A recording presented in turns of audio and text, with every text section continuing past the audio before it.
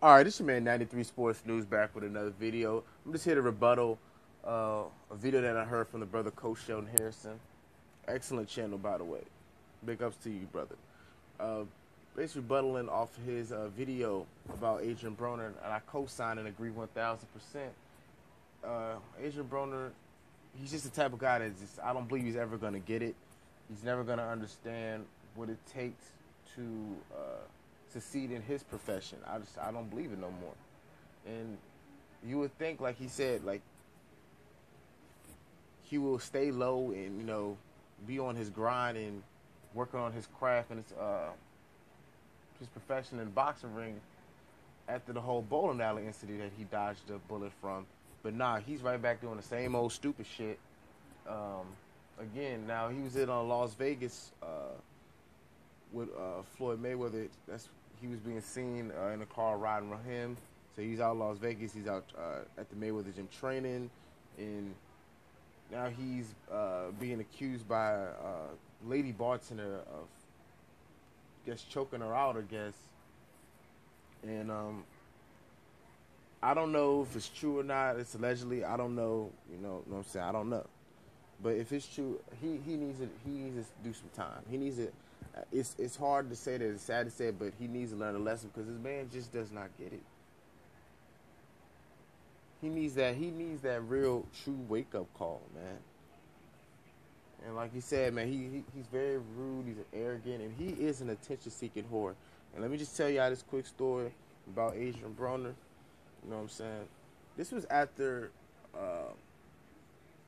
This is after the Marcos Maidana fight when he got his ass beat and embarrassed.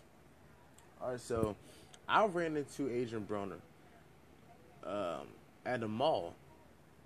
This was at Tyson's Mall out in Virginia. So I'm at the shoe place with my friends, my cousin. We out here checking some shoes out. I hear a little loud, skirmish.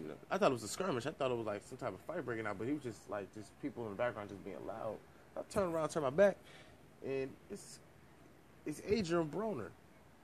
He had the shades on. He had a tight shirt on, looking real pudgy looking. You know what I'm saying? Like he was eating good after he lost to Marcos Maidana. I don't know if he was depressed or he just let himself. It looked like he just let himself go a little bit. He's not in shape, and it's true that Adrien Broner he does not stay in shape year round. That's why it's hard for him to make weight during fights. That's why That's why in his last fight he lost his belt on the scale because he couldn't make weight. He's not disciplined in between fights.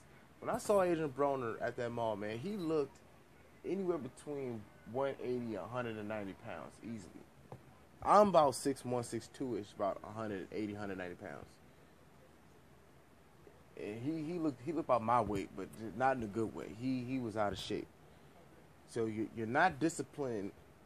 And another thing, the sad thing is, he was doing all this attention-seeking shit at the mall, and nobody even ran up to him. Nobody even knew who the fuck really Adrien Broner was, except for me. I bet in that whole store, at that whole mall. Everybody was just looking at him stupid, like, what the fuck you doing? Like, who the fuck are you trying to impress? Like, but anyway, man, that's why, he's not disciplined in the ring. He struggles to make weight. You got all these outside the ring issues. I just believe, I'm sold that Adrien Broner is the type of dude that's just not going to get it, man. Yeah, it's just my quick response video to the brother Coach Sheldon Harrison. Shout out to you, brother. Great video, great channel. This your man 93 Sports News. I'm gone. Peace.